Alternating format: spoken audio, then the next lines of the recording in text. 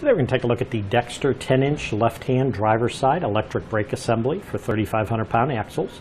Now electric brakes are easier to install. They offer more user control than hydraulic brakes. They require only an electric brake controller, which we do sell separately on our website. There's no actuator or hydraulic lines necessary with electric brakes. Now these are a manual adjustment brake, so they do require a periodic manual adjustment. Right down here is the adjustment gear. You just turn that in or out, whichever is needed. What's nice is on the back, the backing plate here, there's two access holes at the bottom that give you access to when you do your adjustment to put the tool through, and usually those holes are open. What's nice on this assembly is they put plugs in there, and these adjuster plugs will cover that access hole. Keeps dirt and grime out of your brake assembly and off your brake shoes. Now this part will include the left-hand driver's side brake assembly, and if you notice the mounting nuts are included to install it.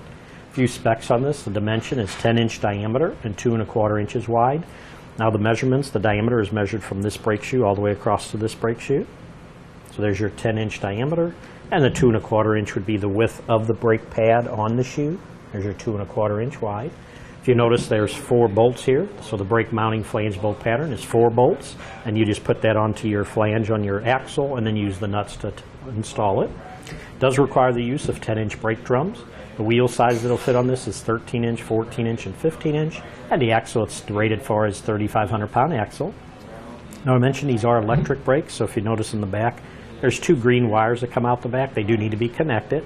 One goes to the brake feed, the other goes to good clean ground, and they're both green wires, so either wire can be used for either function. And this is a left-hand driver's side design.